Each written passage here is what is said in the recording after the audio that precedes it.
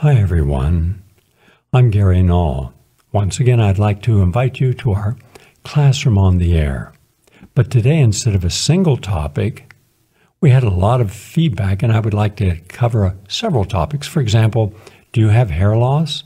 Would you like to know a natural and non-toxic way of regaining a whole head of hair? And by the way, I had male pattern baldness. Every man in my family and all my uncles on both sides of the family, that's about 15 men, all bald. I was going thinning of the hair when I was 18 years old. How is it today? My hair is shiny and thick, and I get out of the shower, there's no hair in the drain, brush my hair, no hair. How's that happen? I'll have that answer for you for the men and women in this audience. And also, how important is it to eat your fruits and vegetables? Really important, and I'll explain why. How can we prevent death at an earlier age? Or how can we add years onto our life? It's not difficult, and I'll share a study with you on that. So I'm going to do something a little different. I'm going to do several different topics. It'll be somewhere between 20 and 25 minutes. All right? Now, to our Classroom on the Air. We're going to talk about a study from the Mayo Clinic about eating fruits and vegetables rich in calcium and potassium can prevent kidney stones. Very painful. So there is yet another reason to eat your fruits and vegetables. In fact, I find that by increasing the consumption of my fruits and vegetables beyond what the USDA suggests, they're saying about 5.5 servings a day. I'm saying a minimum of 6 servings and ideally 10 servings. Now, of course, you can include a serving if you have a bunch of fruits and vegetables in a juice or a smoothie, because you could use a lot of celery and cucumber, more than what you would actually eat in a salad, and it gives you maybe 4 ounces of juice, but it's really powerful. It's great for helping to slightly alkalize the blood, and that prevents some of the highly acidic beverages and foods that we consume, like meat and alcohol and sugars, from causing all kinds of disruption in our intestines. So eat your fruits and vegetables, ideally locally grown. Ideally grow some of them yourself, either in your backyard or even in your home. You can take over a room and set up a mini hydroponic on a counter. You can grow sprouts, microgreens, and these are wonderful. And there's at least 100, I repeat, 100 different fruits and vegetables and edible flowers you can consume. Doesn't take long to grow them, and they're under your control, so no insects, and they don't take a lot of maintenance, but boy, are they good for you. Now, people who've developed kidney stones are all too aware of how much pain they can cause, with some comparing it to giving birth. Kidney stones are also have a connection to chronic kidney disease, osteoporosis, and cardiovascular disease. For those who develop a kidney stone for the first time, the likelihood of a recurrence is 30% within 5 years. And that's almost always where I find people who I'm counseling who have kidney stones, doing that right now, in fact. Just counseled someone this morning. And they had a high protein diet. That's a big, bad situation in and of itself. And I said, well, how many meals did you consume? Oh, just one a day at noon, big meal. And I said, why don't you have breakfast and dinner, light dinner, big breakfast, and a moderate lunch? Well, because, I want to lose weight, and also I'm working out, and everyone in the gym says you got to eat a lot of protein, so I'm eating a lot of protein. Well, when we did an actual analysis, the person was consuming about 400 grams of protein in one meal. Little wonder that they had kidney stones. You should be consuming around 50 to 60 grams. So they're consuming an entire week's worth of protein in one meal. Not good.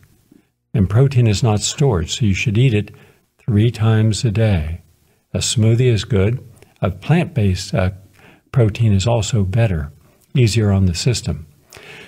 But according to the Mayo Clinic, in this study, the results indicate that consuming foods rich in calcium and potassium, that's your fruits and vegetables, and by the way, coconut water is terrific. 1 glass of coconut water, there's nothing in it, just coconut, the immature coconut, gives you almost 400 milligrams of potassium. That's a lot, and that's good. And anyhow, it helps avert a second bout with kidney stones. So just one more reason to have your fruits and vegetables. You're less likely then to get the kidney stones, all right, and less likely to have a recurrence. I know vegans who've never had a kidney stone in their life. There's no reason to have that. But things likely to give you those kidney stones: dehydration. You're not consuming enough fluids. Keep your body fluid level up high. Too little calcium and potassium and magnesium, and high levels of caffeine and phytate, P-H-Y-T-A-T-E. And so that's one of the ways you end up with kidney stones. And soft drinks, stay away from soft drinks. Stay away from all carbonated beverages. All right? And that'll be good for you. Now, another study, and this is from laboratories, a laboratory in France, nutritional supplements shown to be effective in reducing female hair loss. Well, that's a big deal. Hair loss is a distressing thing for anyone. Every man in my family suffered from male pattern baldness. Now, when I talk about all the men in my family, I'm not just talking about my immediate family, all males, but I'm also talking about my aunts and uncles, my mother and father's uncles, or their brothers. And they all had baldness. I'm even thinking the hair went in their 20s and 30s. They had the gene that precipitates this. So it was one evening when I was at the Institute of Applied Biology one night, and I'm thinking, why is my hair thinning? I'm a vegan. I take all the right supplements. I never drink alcohol, take drugs. I exercise. And then I'm thinking, what is the problem here and with every disease? It is, and this is a principle I came up with at that time, and I live by it today because it works. I call it the laws of compensation, which means to the degree that you have anything that is out of balance, you must exceed the imbalance in order to create a new balance. And that's because no two energies can take equal space at the same time. There's always this polarity of opposites, and whatever is the most powerful in that given moment dominates. And that's why, in the larger context of our life, good people can do bad things. Smart people can do stupid things. Kind people can do unkind things. But it's also true in the body. What happens when we start thinking, oh, I'm okay. I don't need to exercise every day. That's extreme. And then when you find out they're not exercising at all, maybe where they walk to and from work, whatever, but no systematic exercise program. Now they're out of balance. Now when they're thinking, well, what's an extra slice of bread a day? It's no big deal. It's just one slice of bread. At the end of the year, that represents 9 pounds extra on the body from one extra slice of bread a day because it accumulates. Remember, everything in life is an accumulation. An accumulation of pain, accumulation of disease, accumulation of health, happiness, distress. So you have to look at not one moment in your life, but a pattern of behavior that one moment becomes 2, 3, 4, and 10,000. So I then started doing this in the laboratory. Instead of giving mice water, I gave them fresh-made organic juices, and suddenly the coats on their bodies were different. None were overweight, and I took them all out of cages. I don't believe in cages. And they were running all over the 3rd floor. No one would come upstairs.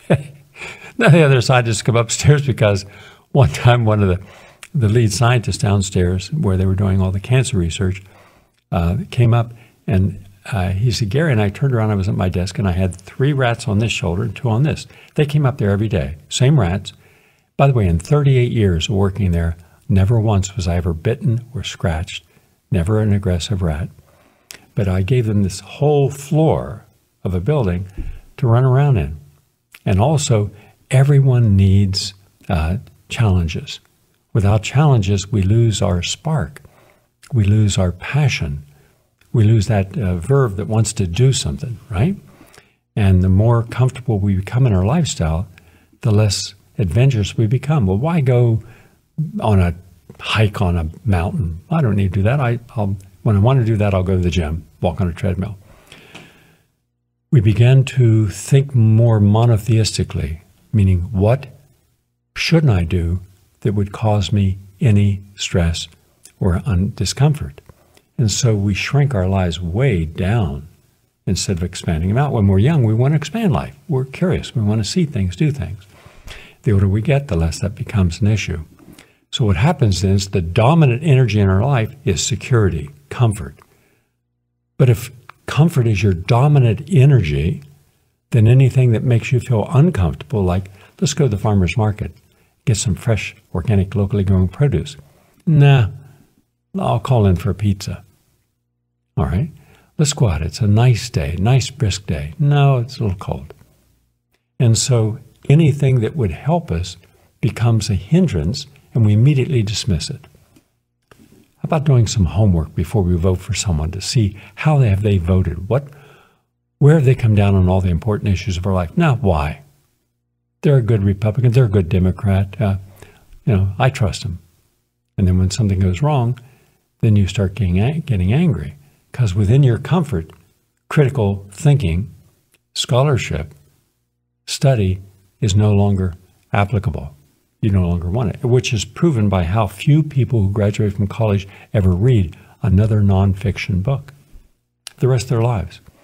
So this whole principle I had was you've got to do more in the positive to not just equal what you've done in the negative, but to exceed it. So everything in your life becomes the dominant positive energy. And that's how all of my work in healing occurs. So that's why I don't talk about the symptoms or the disease. I talk about what's wrong in your life. Where is the imbalance? How did it get there? And do you understand the lessons of that so you can only keep things positive? Keep reinforcing the positive day after day after day, and it works.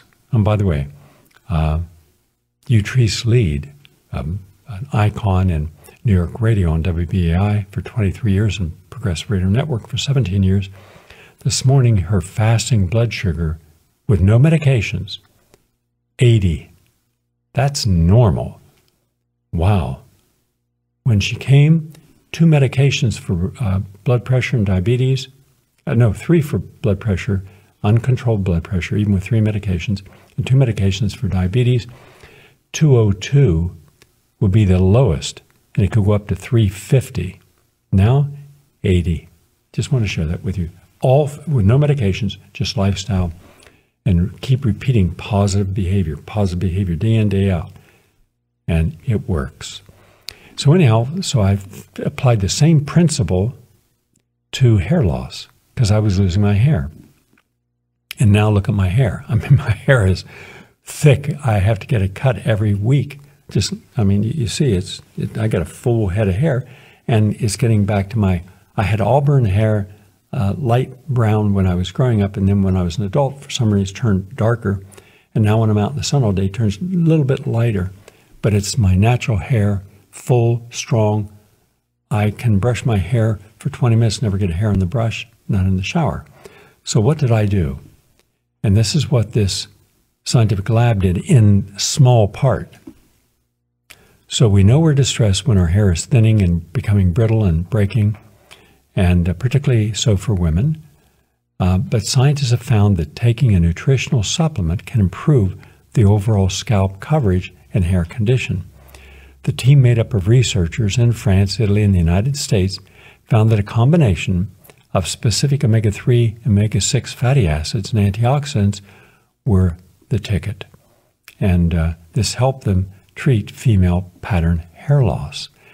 And it's a broad term for the decrease in central scalp density that is frequently observed after puberty in females and characterized by a diffuse reduction in hair density, your hair that becomes thinner, which mainly affects the crown and the frontal scalp. A 6-month use of the omega-3 and omega-6 fatty acids and antioxidants acts efficiently against hair loss to improve hair density. Now I found, and this was published in the Journal of Cosmetic Dermatology, a major journal, so there is no question that If you exceed what you were deficient in the way of vitamins, minerals, and other nutrients that are frequently used in large range of products claiming to be efficient, they can make a difference. But vitamin C, lycopene, black currant seed oil, and vitamin E with tocotrienols and folic acid, that was the ticket, and vitamin D as well. Suddenly your hair is shiny, there's a natural softness, it's full, it's anchored, it's healthy. But you have to exceed the deficiencies, and there's where that principle of the laws of compensation. So most people don't have good diets, most people don't take the right supplements. As a result, over a period of time, they lose their hair. They also, their fingernails are no longer hard and shiny and clear, and toenails same way. They're more susceptible to funguses because their immune system's down. They're nutrient deficient. Vitamin D3, folic acid in particular, and B1, B2, B3, B6, B12, all important. Vitamin C, lycopene, and again, black currant, B-L-A-C-K-C-U-R-R-A-N-T, black currants. Those are the currants. You've got red currants, you've got black currants, the black currant oil. And watch your hair over 6 months. But you got to take it daily. Can't just be once in a while. And you can't just take one of those things, the omega-3 and 6 fatty acids. You've got to take them every day. And suddenly what you were deficient in, you now are compensating, and now eating these every day, they dominate. So healthy input now changes the genetic weakness. So you literally, through epigenetics, can change the genetic weakness. I did it for years in rats. Rats that live 12 months, I got to live for a year and a half. In some rats, 2 years. Playing certain music that was very soft, flute music, they were very relaxed. Putting their food in places where they had to go and find it. That's if you have animals, and I have sanctuaries. I've had sanctuaries upstate, starting in 51 years ago at the Fertile Farm. All of you who came up, thousands of you came up, you saw that we would teach animal husbandry from a vegan perspective, how to love animals but not eat them. And the association, we'd have people come up who were meat eaters, and I'd ask them, what kind of meat do you like? Do you like veal? Yeah, veal Parmesan. Love it, love it, love it. Okay. Here's a veal calf that we had rescued. There are 10 veal calves. Every day that you're here this week, spend time with a calf. Well, someone had never been around an animal before. They went over, and next thing you know, half the day they're not at the workshops. Where's Bud? Well, Bud's over there, he's hanging out with that little veal calf. Now go over, and there's Bud in the barn, leaning against a bale of hay, and that little veal calf has curled itself up in its lap, just looking up with those wonderful big eyes. And I'll never eat another animal again, because he didn't know that connection, that love. So in any case, we have to frequently see what we're doing wrong and then allow ourselves an opportunity to transition to a healthier way of dealing with animals, dealing with each other. I've said many times my entire life that everyone is invited to sit at my table. I exclude no matter what the color of our skin. Cut ourselves. You don't have black blood, yellow blood, orange blood. You have red blood. We are so connected if we choose to be. And if you choose to be connected, then you begin to harmonize with what is unique and special in that person that is also unique and special in yourself. The common understanding of life. We all share very similar things, just from different backgrounds, different cultures. And that's why there's absolutely no need for hatred, bigotry, racism, anti-Semitism. There's no need for that.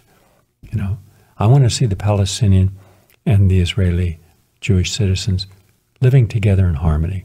They once did, by the way, but I won't go into that lesson now. I don't want to see conflict. So what do we have to do to harmonize? Same principle. Overcompensate with love. Overcompensate with compassion and empathy. Jump in and help where there's a problem. Don't look at a person, whether they're rich or poor, their class status, their religious beliefs. Their person needs help. Start with that. Now see if that law of compensation doesn't make sense to you. All right? Oh, and by the way, Utrice Lead, as of this morning, has lost 65 pounds. Got a lot to go, but 65 pounds. And that's important. Oh, and her cancer, no metastasis in her lungs. Oh, and her kidneys, acute kidney failure in both kidneys. When she arrived, normal kidneys, according to 2 different medical exams and her MRIs. And, oh, her liver, normal. So, major improvements, and we're happy for her. Now, one more thing, and then we'll go to some other things. I talked about 6 months ago about try to get in 10,000 steps a day. Ideally, make half those steps, or 5,000, brisk. In other words, walk fast.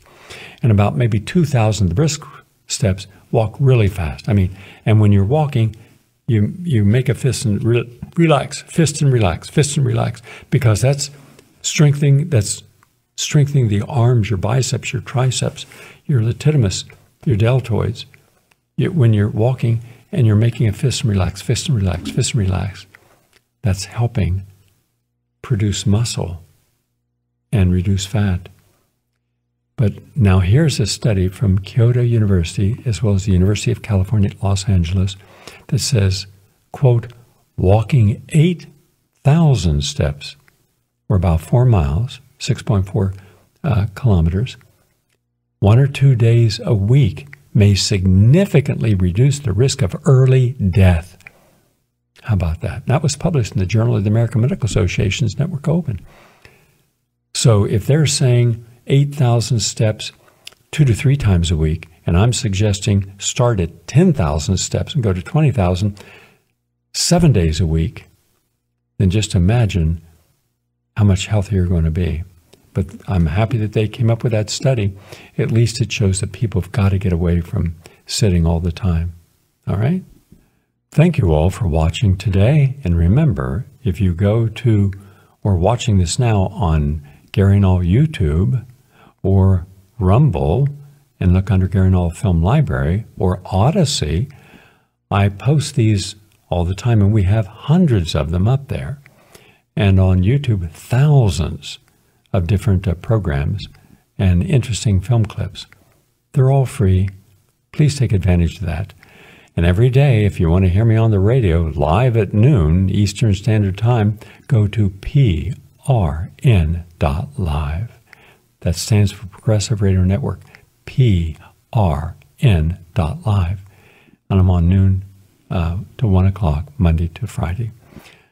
But also, we have dozens of the finest, most progressive minds who are all seeking the truth, who have long reputations, like Ralph Nader, for example, and Abby Martin, and others, of finding the truth. So I think you'll enjoy that as well. Thank you for watching. Please share this with other people.